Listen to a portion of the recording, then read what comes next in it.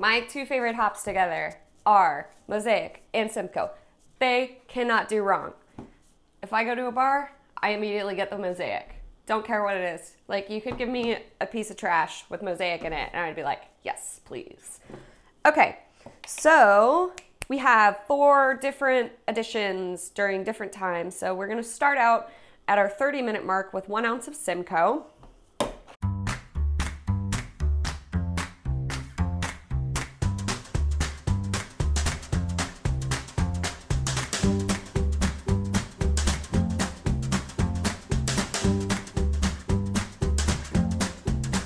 You may have noticed that I constantly write on things with Sharpie. Fun fact, if you write on metal or glass with Sharpie, you can get it off with rubbing alcohol. It works like a charm. And if you're working, like I always write on my kegs with it, and like they can get wet and it won't wipe off, which is why I switched over from those like chalk marker things. So Simcoe 30 minutes, and then we're gonna do Mosaic 10 is 1 ounce of Mosaic at 10 minutes. Oh, it smells like heaven. And Mosaic at 5 minutes, we're gonna do another ounce. I try to keep my intervals in 1 ounces. It's just easier. And so I have like all my hop inventory on Brewfather, and every time I make a recipe, it like automatically deducts. So this keeps me from having like weird like 1/4 ounces of hops that I'm gonna need a full ounce of. So we're gonna do Mosaic 5 minute, 1 ounce. And then we're gonna do a hop stand on this one, which is also kind of called a whirlpool. I honestly don't know the difference. So we're gonna do basically when it hits 194, once we start chilling it, we're gonna throw in 1 ounce of Mosaic and 1 ounce of Simcoe, and then let it sit at that temperature for 10 minutes. So we're gonna stop our pump of the chiller and just let it hang out.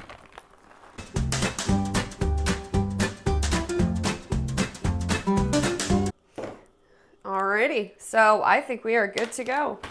And I hope it's almost boiling. All right, we had a good hot break. So I'm gonna set my kitchen timer for half an hour so we can do our first hop addition. I'm gonna use my hop spider in this kettle. It's not meant for this one, but it'll work because there's like really nothing in there. So this will basically hold all my hops together and not make it so that any of them get into the fermenter. Okay, we've got about 30 seconds left on our 30-minute boil, so I'm gonna grab my hops. Okay, so our first addition is going to be 1 ounce of Simcoe. Okay, so I set my timer for 20 minutes, and I'm gonna throw in my Mosaic with a Whirlfloc tablet and a little bit of yeast nutrient once that's all done. And then the next 5 minutes we do Mosaic, and then we do our hop stand once it's 194 degrees. Okay, I'm about to put in my Mosaic for 10 minutes and my Whirlfloc tablet and my yeast nutrient that's in here. And setting a timer for 5 minutes. All right, 5-minute Mosaic. So I'm gonna set my timer for 5 minutes, and I'm going to get my immersion chiller ready with my pump and fill my sink up with some cold water, and hopefully it works out and doesn't take too long. So you're supposed to put your immersion chiller in around the 10-minute mark or so to sanitize it, but it'll sanitize in 5 minutes. I actually just put mine all the way at the bottom so it's completely in the liquid, but you can hang it on these little things. Okie dokie. So this line is going to go into my sink trap, and it'll push out hot water.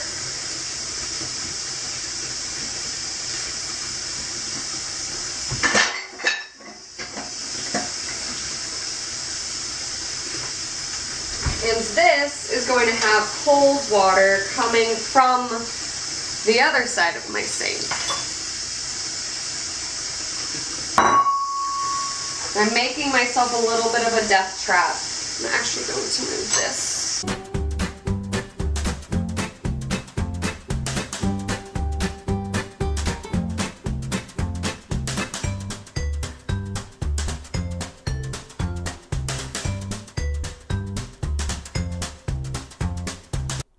So I turned off my heat, and now I'm going to start my pump until it gets down to around 194, and then I'll stop it, throw my last bit of hops in, and then keep chilling. Okay, so I turned off my pump. It's around 192-ish, but that's close enough.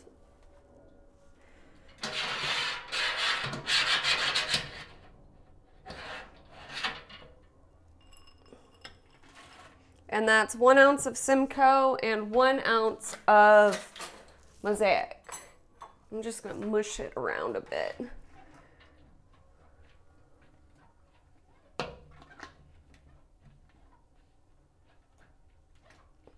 So the hop stand or whirlpool, it's mainly used for aroma. So we're gonna hopefully have a really nice Mosaic-y, Simcoe-y aroma in this guy. I'm gonna set it for 10 minutes. Okay, our hop stand is done, and it got us down to around 170, so I'm just gonna turn the pump and the faucet back on and chill this guy down to hopefully around 70. That'd be ideal. I think my tap water might actually finally be cold enough now that it's almost Christmas. All right, so we got down to just over 68 degrees, which is fantastic.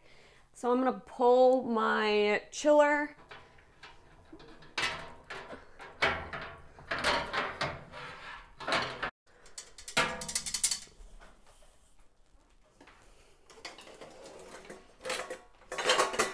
Okay, so now that that's all out of the way, I'm actually gonna throw the lid back on just in case there's anything flying around the air.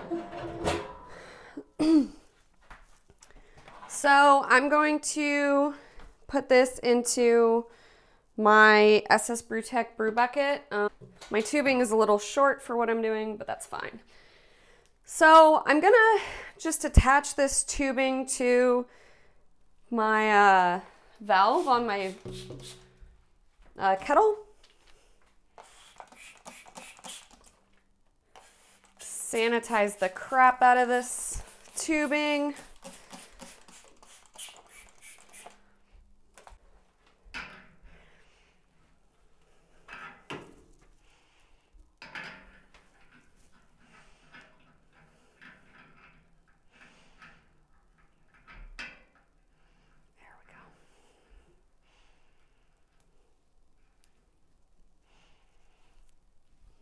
I just hand tighten it. You don't need to tighten it that much, as long as it's not leaky. Okay, so I've got my brew bucket here. This has got some sanitizer still in it from when I cleaned it from my last brew with it. So I'm just gonna dump that and re-sanitize it. I started using these Hudson sprayers for sanitizer, and it's so much easier. And again, I'm gonna dump that. All right, so now I'm just going to drop my hose in, you know, re-sanitize it if you touch it, and turn my valve.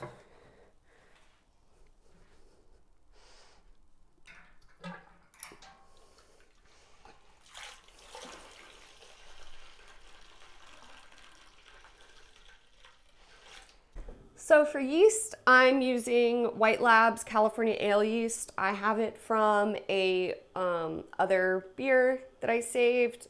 But if you are gonna buy fresh packets, either you should do a starter, which you can go look at my video on how to do, or you're gonna need 2 packs.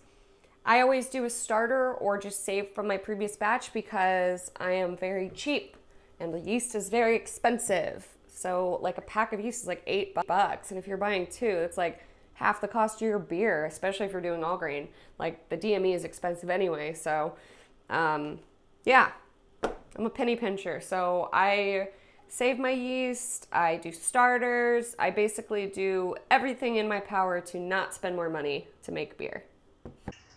So while this is filling, I'm just gonna go ahead and pitch my yeast. I've got my mason jar, it's been sitting out for a few hours. Just to acclimate a little bit. I'm gonna dump it right in there. So this is gonna get going, and I'm actually about to go out of town, so this is gonna be sitting while I am out of town, and it's probably not gonna be fully finished, but I'm actually going to, instead of dry hopping after like primary fermentation's done, I'm going to pitch my dry hop in 3 days. And I'm going to do 2 ounces of Mosaic and 1 ounce of Simcoe. And the reason sometimes you want to pitch before fermentation is done is to prevent oxidation. So if you have the yeast still producing CO2 to like force out all the oxygen, when you throw in hops, it's like not a huge deal because like the CO2 will push out any oxygen that the hops like brought into the beer. One thing I really love about this Anvil kettle is the valve. It basically hits the bottom of the kettle itself, and it transfers like all of the wort in there. It's like it honestly it transfers way better than my claw hammer does. Like the claw hammer, it gets like clogged, and it's probably because like there's a screen on that to prevent like a lot of protein from getting into the beer, but I really love this kettle. It's like it was like $300, and I probably didn't use it for long enough to justify that, but it's such a nice piece of equipment. I love it. So this is all done, and I'm just gonna, we got 5.5 gallons out of this brew, so I guess I should take my specific gravity.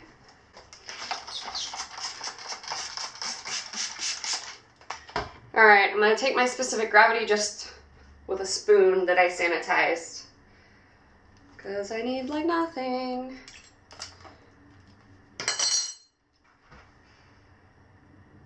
All right, so it's 14.5 bricks. So I'm gonna throw on the lid before I start screwing with calculators. Sanitizing the crap out of my lid. I'm just gonna put on this airlock until I can get it into the brewery with the Play-Doh airlock. Okay guys, I have a confession to make. I said I was going to dry hop my road Sodie after 3 days, but turns out I instead went on vacation and completely forgot about it until I got back. So, I'm going to just dry hop. It's been like way too long. It's probably been since I was supposed to dry hop on December 23rd. It is now January 16th. So I'm a little late. And I'm just gonna go with it. But if you did dry hop on the 3rd day, like I told you to, you actually might have a better beer than I do. Because when you dry hop earlier, you kind of get like more of the juicy characteristics. There's some actual haze forming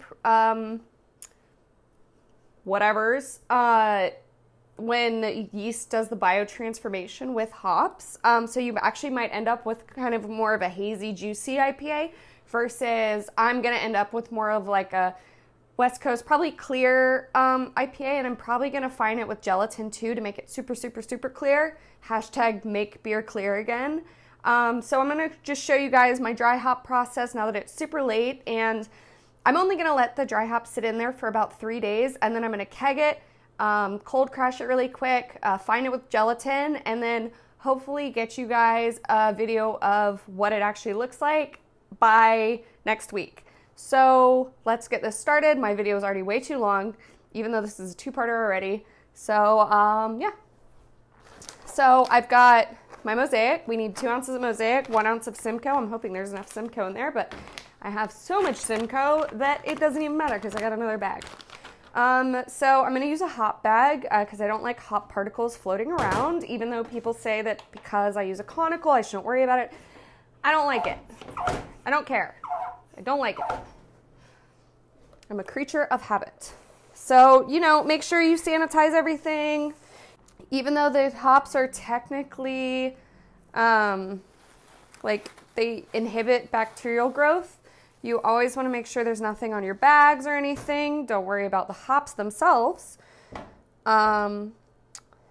So we're just going to throw these in, and then I'm going to tie it off and dump it in my fermenter. And this one is actually going in the SS Brew bucket. So this is Simcoe. Please have it off. Oh my god, I'm 0.25 off. Now I gotta find more Simcoe. All right, I don't know if I could be any more embarrassing today, but turns out I have no more Simcoe pellets. I literally have no idea how that happened, but I do have some whole cones. So what I'm gonna do is I'm gonna do 0.25 ounces of the whole cones, just call it a day, but I'm gonna add some marbles into the bag so it'll drop. Because in my experience, the pellets will absorb enough water to actually drop, but the whole cones, they will stay on top of your beer for literally ever.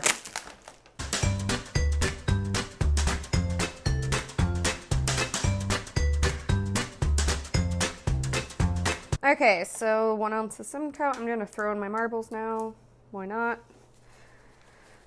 Pat that down a bit. All right, so now we need our 2 ounces of mosaic. So I'm just gonna throw a knot in here and show you guys how to dry hop. I'm gonna purge my fermenter because, you know, oxygen, always a friggin' problem. And yeah, I'm gonna just hopefully be able to reach my bucket because I don't want to move it because it's been sitting, so it's probably like really got a lot of the yeast down. So okay, so what I'm gonna do is just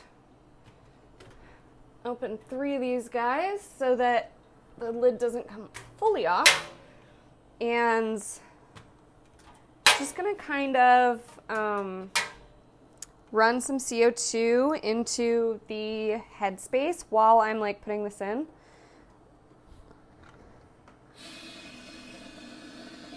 Like a lot of CO2. Get in there.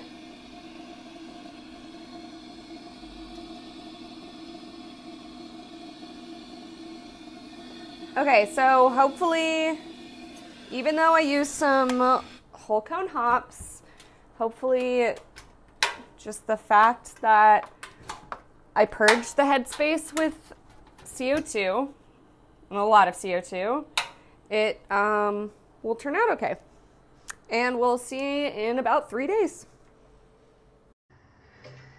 Alrighty, so now I'm going to clean up. I hope you guys enjoyed this, and I hope I was a little more clear on like how to do things that like beginners might not know. I know a lot of my videos are a little more advanced because you know, it's just like once you learn how to do something, you just kind of assume everyone knows how to do it. So yeah, I hope you guys get some home brewing kits for Christmas and get to try to make this beer because it's a really, really good one. Thanks for watching. Like and subscribe if you enjoyed. Thanks for watching. Like and subscribe if you enjoyed it.